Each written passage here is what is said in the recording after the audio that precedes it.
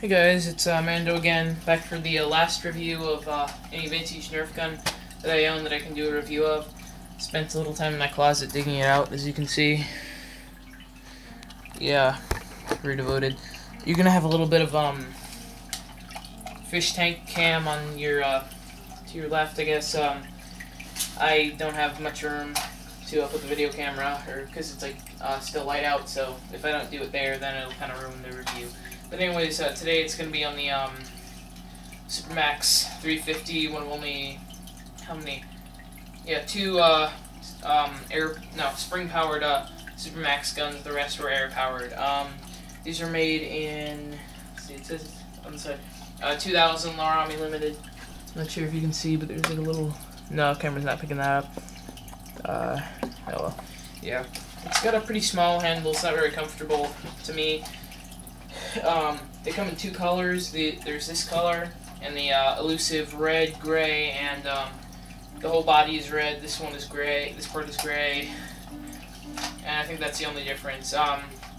This looks pretty insignificant by itself, but the cool thing about this is it takes both mega darts, small arrows, streamlines, and micro darts through the air. So it so if you're on a Nerf fight with one of these, you can shoot any ammo out of it. The only problem is ranges are a little below average, which I will now demonstrate by firing it. Just to say, my new firing angle. First up, the little missile. Just a second.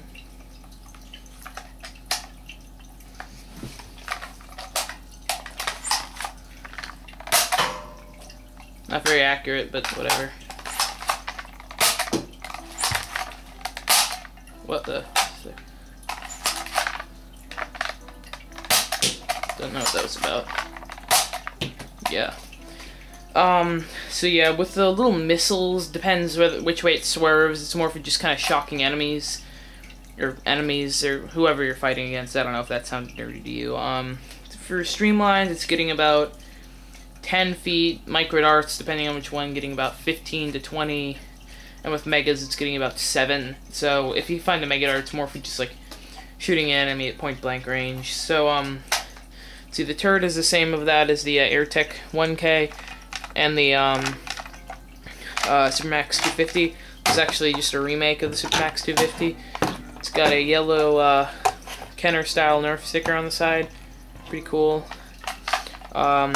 It's got a green blue paint job, obviously, and one thing I do like about this blaster a lot is that its trigger and the barrel are the same color. In some supermaxx guns, like the supermaxx 3000, the trigger and the barrel are different colors. The orange of the barrel, anyways. The reason I'm not going to do a review of that is because I don't own any larami darts, which and it doesn't take megas unlike some of the other mega dart shooting guns, like the Laser Fang and the Eagle Eye. They could take larami darts because it's the same diameters. Mega caliber dart. I'm just gonna give you guys a good look at this in front of the camera. Yeah, it's got like a fake stock back here, I guess. I mean, if you were like a really little kid, I guess you might be able to use it as a stock, but yeah. It has a condensed barrel. It's not a true condensed plunger, but it condenses the air and then comes out the top. Kind of like the Big Blast because it has holes on the side, but not exactly like it, obviously. So there, yeah, that's pretty much all for now. So this has been a rambly review. So yeah, bye.